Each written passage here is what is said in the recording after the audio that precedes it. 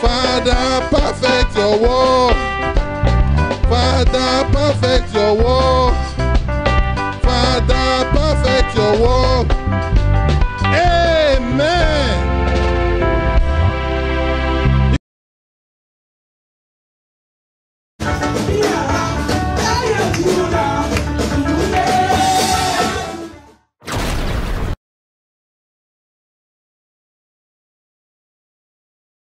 Praise the Lord. I'm believing God tonight that that which He has in mind to do, He will perfect it in Jesus' name. He has started His work in our life from Wednesday, and He's taking us through to Thursday, and tonight He will perfect the work. You have begun your work. Father, perfect your work. You have begun your work in my life. Father, perfect your work. Can we rise up?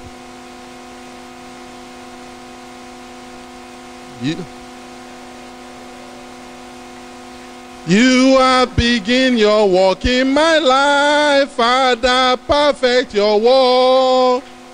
You have begun your work. Father, perfect your work. You have begun your work in my life. Father, perfect your work. You have begun your work. Father, perfect your work. You have begun your work in my life. Father, perfect your work. Father, perfect your work. Father, perfect your work. Father, perfect your work. Father, perfect your work. Father, perfect your work. Father, perfect your work. Amen. Because of our time, I will pray. And we'll sit down and we'll listen to the word of God. Then we pray again. Father, in the name of Jesus Christ, Daddy, we bless your name because you are God. And there's none like unto thee. Daddy, the last 2 days we've been looking at the unlimited power of God's grace. And we've looked at unlimited power of God's grace at the riches, the exceeding riches in Christ Jesus. And this is what we've been enjoying. And the hour has come where you stood by the tomb of Lazarus and you lifted up your eyes to the heavens and you said, Father, glorify thyself in the Son, that the Son might glorify you. And you called Lazarus forth from where he was. And the Bible said that he that was dead came forth, but he was still binded. And you commanded, loose him and let him go. I decree tonight, by the reason of the anointing, that every individual that have come forth, but they are still binded, tonight I command the second call. I say, loose them and let them go. That every destiny that have been tied, although they look as if they've left the place of their birth and they've come into a country that looks as if it's flowing with milk and honey, but because the destinies are tied, they are laboring under a closed heaven. I command today, by the voice and by the reason of the anointing, that let the heavens over their life be open in Jesus' name. Every sickness here present, because the Bible said the stranger shall hear my voice and they shall obey. The people shall submit themselves unto me. Strangers shall fade away and be afraid out of their close places. I speak to every sickness, regardless of what you are called, regardless of how you got to where you are now. I command you to vacate those places and be flushed out by the power and the blood of Jesus. Thank you, Holy Spirit. Daddy, we welcome your presence. Have your way, O Lord. In Jesus' mighty name we have prayed. Let's have a seat in his presence. I want to bless the name of the Lord for the great opportunity to be in your midst and also to share the word of God with us believers. And the last 3 days we've been looking at the theme, the unlimited power of God's grace. Can we say that together? The unlimited power of God's grace. The first night we looked at purchased and saved by grace. And the second night we dive into preserved and secured by grace. And I remember vividly that yesterday I will end the message by telling us that we need to fight to defend our territories. And we looked at the weapons, the spiritual weapons of war that are available to us as we fight this spiritual warfare. But like I told us, that God had not saved us through Jesus Christ to leave us to languish or to allow the powers of darkness or the authorities of this world to overcome us. He had not bought us, like I made the analogy yesterday about someone, a woman that has gone to the market to buy meat, and I brought the meat home, and I've left the meat on the worktop in the kitchen and just walked away. And for days, she's not returned back to it, neither has she preserved the meat. We all agree that the meat will rotten and it will not be good for use. So the same thing God, when he had taken us out of darkness in Colossians chapter 1 verse 13, he preserved us. The Bible says he took us out of darkness, out into the kingdom of his dear son. He now preserved us. And one of the things he told us in Zechariah chapter 2, in verse 2, he says that though Jerusalem shall be inhabited a city without war, for the multitude of men and the cattle in it, but the Lord, I the Lord, will be a wall of fire around her. So let the consciousness be in you that you carry God around you as you go. Praise the Lord. That's one of the grace that we enjoy as believers. And also we look at God in the book of Psalm 103, verse 13 to verse 15, saying that as they go from one nation to another and a kingdom to the other, he suffered no man to do them harm. He reproved kings on their behalf, saying, touch not my anointed, do my prophet no harm. By the special grace of God today, like I promised us on the first day, that we'll be looking at the message and sealed by grace. Can we say that together? Prospered and sealed by grace. The God in the first day had told us how we were purchased. In the second day, he told us of how we are preserved. Now, are we just preserved to remain who we used to be? Do you understand that there are so much riches in the kingdom that God wants you and I to be partakers of? Because through this will unbelievers come to the light of the gospel. You don't need to preach to them sometimes. When they look into your life and they say, no, there's something about you that has changed since you started following this God that you're talking about. When they look at you in your class as a student and they say, oh no, you used to be maybe in the middle class before, but now you've moved to the higher level, then they say, what is the difference between you now and then? And they want to start digging into it. And from there, they will discover that there is a God that is full of wisdom. And that is where we are going to tonight. Prospered and secured and sealed by grace. To prosper means to succeed in material things, be financially successful, to thrive, to do well, spread, flourish, blossom. Can be physical flourishing or to grow strong and healthy. Now, to seal, listen to this carefully, because this is where we are going to end tonight's meeting. To seal means a device or a seal means a device or substance that is used to join things together so as to prevent them from coming apart or to prevent anything from passing between them. Now, a seal is also a piece of wax, lead, or other materials with an individual design stamp into it, attached to a document to show it has come from a person who claims to have issued it. Praise the Lord. Do we understand that?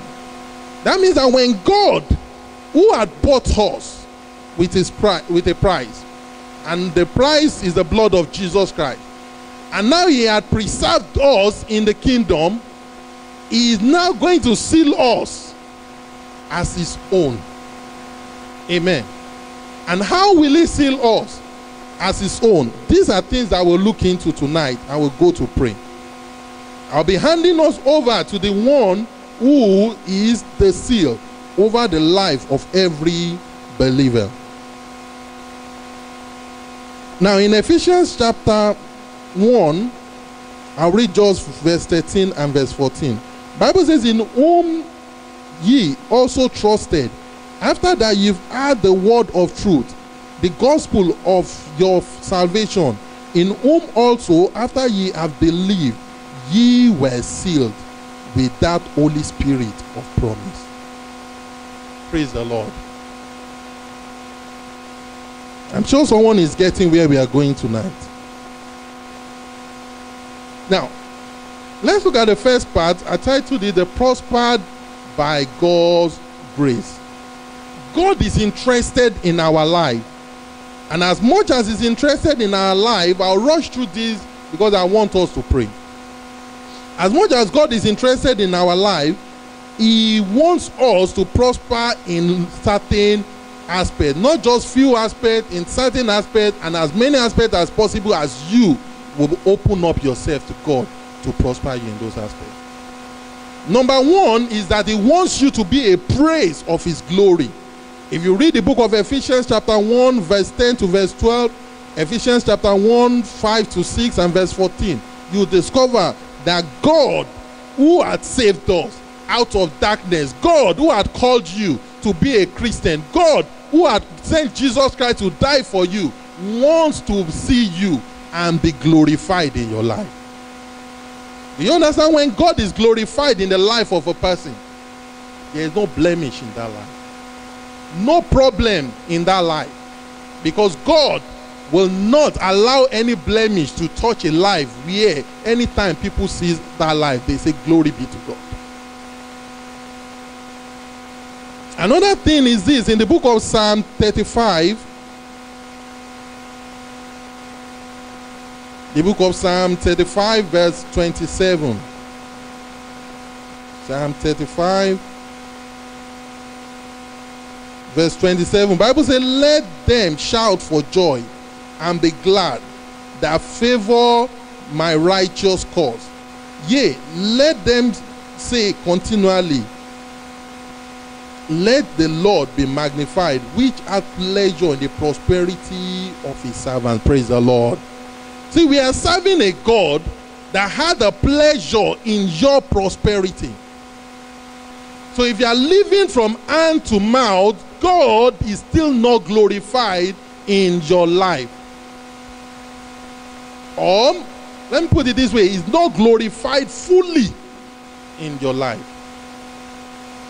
If you are not a blessing to other people, if they cannot come to you and say, hey, please, I need this, and you just say, you dip your hand in your pocket without you thinking twice, you give it.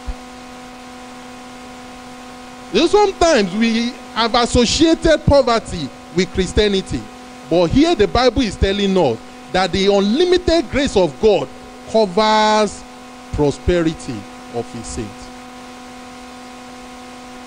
Look at the book of 3 John. 3 John verse 2. Bible says, behold, I wish above all things that ye may prosper and be in health, even as your soul prospereth. So he's the God that looks for an all-round prosperity for his people. All-round what? Prosperity.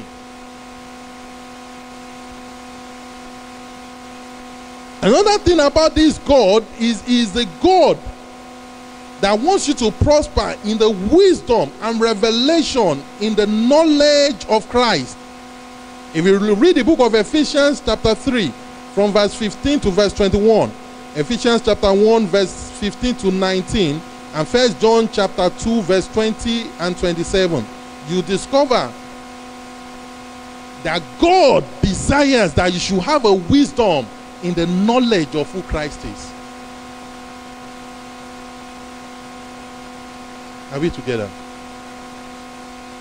When you understand who Christ is, nobody can come in years to come and tell you something about God that is not true. Nobody can come and say this is a new religion and they just sweep you away as if you've never even been a Christian before.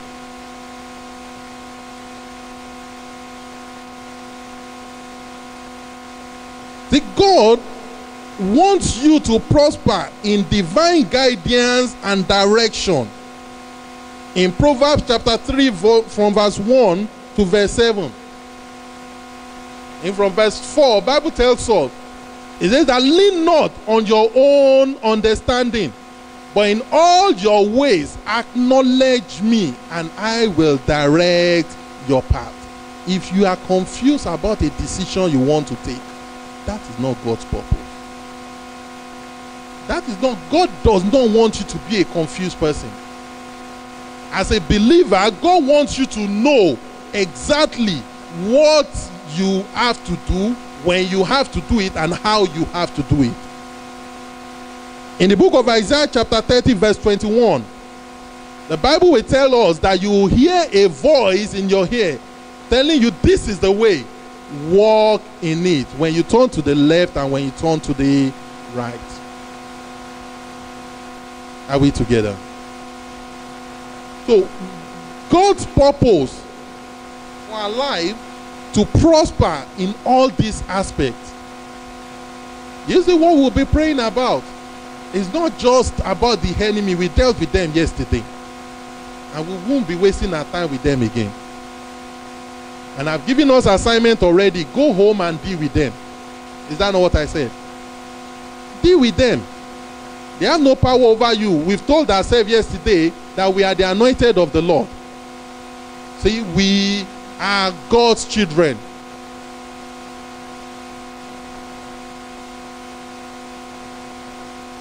Now, another thing is this. In God desiring divine direction from you, in Jeremiah chapter 33 verse 3. Jeremiah chapter 33 in verse 3, Bible says, ask of me, and I will show you great and mighty things which thou knowest not. Ask of me. You understand? That is part of the unlimited power of God's grace that we should enjoy as believers. You don't need a prophet. Are we together? When we want to lie to ourselves, we say that by a prophet the Lord brought Israel out of Egypt. By the prophet the Lord established them. Yes, that's the scriptures. But he said you are the royal priesthood, a holy nation, a peculiar people. He had said to you, we are different from the Old Testament saints. We now carry the seal, which I'll be showing us today, the seal of the Holy Spirit, the seal of the ownership of God is upon our life. We now operate in the same anointing that a prophet operates in, although we might not carry a title. So when situation happens, what does God want from you? Sister, go on your knee and say, Father, what direction are you pointing at? I'll give us an example or a testimony that happened many years ago. It was when we were about rounding up our school time in Nigeria, and we've handed over to a new set of executives then in school. and we had a meeting. So we had a wedding in somewhere in Osogbo. Whoever knows Osogbo in Nigeria, we went for that meeting or the wedding, and I saw this sister. And because number one, she was interviewed in my room, as I was part of the executive then, so she was interviewed in my room. And two, I've met her on few occasions, so I thought that maybe God is speaking concerning this sister. Are we together? Now, then I now gave God an assignment. I said, God, if this sister will serve me food in this wedding and also kneel down a bit and show a bit of respect, then she must be the one. Don't laugh. This is very serious matter. And do you know one thing? She did everything. She came, gave me the food, and knelt down a little, and I said, my God, that is it. You get it? That is it. And you know, because God is so faithful, I remember that day vividly. I got back home, traveled all the way back to Lagos, praising God and thanking Him for what He has done. Now all I need to do is just to go and show my intention. But do you know, that night before I slept, I took my Bible, opened it to Jeremiah chapter 33 verse 3, and I said, God, the Bible says, ask of me, and I will answer you and show you great and mighty things which thou knowest not. And do you know what I saw? That same night, while I slept, I had two dreams. The first dream, I saw a pig wearing the same lace that sister was wearing at the wedding. Number one. Number two, the same night, I dreamt again, and I saw that I was in a banking hall, and someone, a old lady, held the lady's hand and came straight to me and told me, you cannot take my daughter. Yeah, she told me that she is, that the child of a lion is a lion, although it might still be small. When I woke up, immediately I thank God for not leaving me in the dark. Do you know that when we handed over to them, that sister disappeared, she didn't function. See, if God should have left me in the dark, I would have been a messed up person. Probably I won't be standing in front of you today. Sometimes ago, I was supposed to also, I met another lady when I came into United Kingdom. And there's a prophecy about this lady that God had given her to you. But because I'm a person that always probe deeper into whatever people give me or instruction, so I probe deep. And I had a dream again. And in that dream, I saw that I was lying on a bed, on a sick bed in the hospital. And this person came to greet me. And she was like a dwarf. And I'm asking myself, where did I come in contact with this dwarf? Do you understand? I woke up. I called my parents. I said, come. This is not joke. Now come. This person, no. See, if God will not open your eyes, you will fall into pit and you will now be praying to come out of it. And it might take years and it might delay your journey. But the unlimited grace of God upon our life reveals to us the secret things. The Bible says secret things belongeth unto you. Have you gotten those things that are revealed to you? You get it? You need that grace, and that is what we'll be praying for today. That enough is enough. When I step into a place, I don't need to spend the night before the heavens will open my eyes, before my discerning spirit will connect back to my root and will tell me exactly what spirit lives or what spirit operates in where I am. Because if not, I won't know how to fight well. I will get into trouble easily. One day, my time is moving. One day, those years when I was doing my national service in Nigeria, a sister who I trust so much as part of the prayer team which I was leading then, the sister I trust so much, one day she brought a food to me, because those days we live in the family house like a church like this. That's where we live as executive. She brought food. But thank God that will not leave his own people in the dark. In the night, before that day, because those people, the other people live outside, so they come for fellowship. We stay on campus, in the church compound. Now, she came that night. I saw in a dream that she brought a cooler of food to me.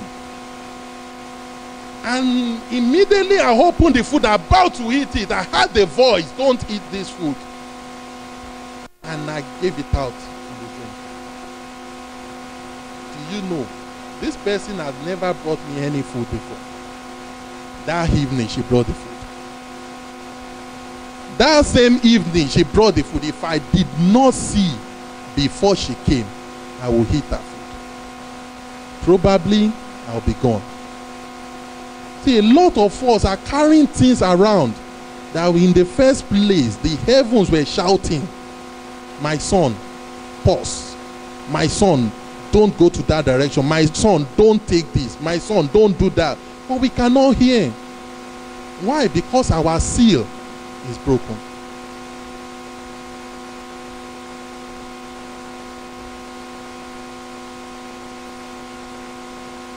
See, God's grace will bring divine prosperity.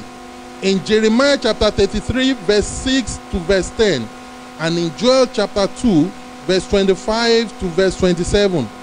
In Joel chapter 2, the Bible will tell us, is it that the years that the cankerworm are eaten, the locust, the palmer worm, and the caterpillar shall be restored back unto us. It shall be restored back. This is what grace will do. Grace will speed this up. It will take you, catapult you from where you think you are, where you think you are laboring. It will extend. It will multiply your steps. And before you know it, people will be asking you, "How did you get here?" You're not qualified to be here. No, you don't need to be qualified. In Deuteronomy chapter 8, verse 18, the Bible says he is a God that giveth us power to make wealth. And somebody said that the word power there is the same word ideas to make wealth. Do you think you do not have what it takes to be wealthy? See, inside of you, Elijah asked that woman, that widow, "What do you have in your house?"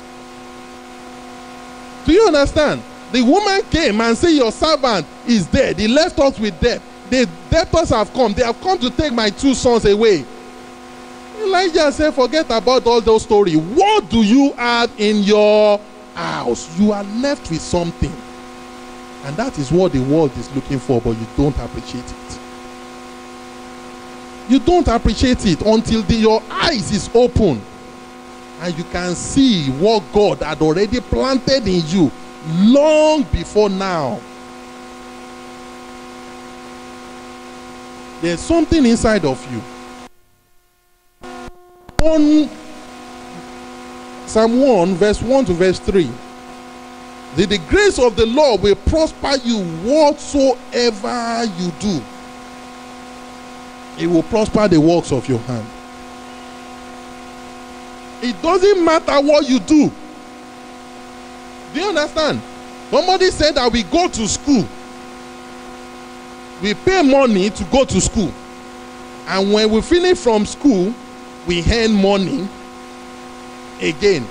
Do you get it? So, you've used your money to go and earn money. Beautiful. But sometimes, you might not even need to waste your time. Are we together? Only what you need sometimes is God opening your eyes of understanding and saying, instead of you years in studying, See, some courses in this country, it might just be a week course, and that week course will fetch you nothing less than maybe 300, 400 pounds in a day.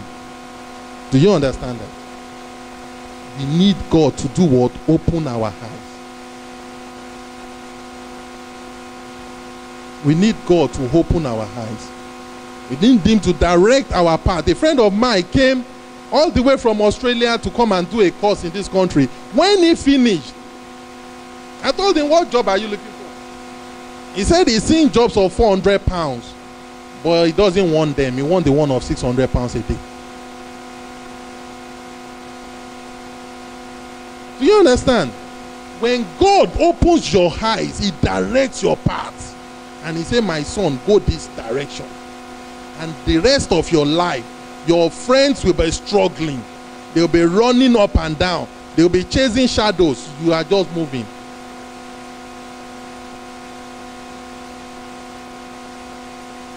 In Exodus chapter 15, verse 26, the God is interested in your good health because it will glorify His name.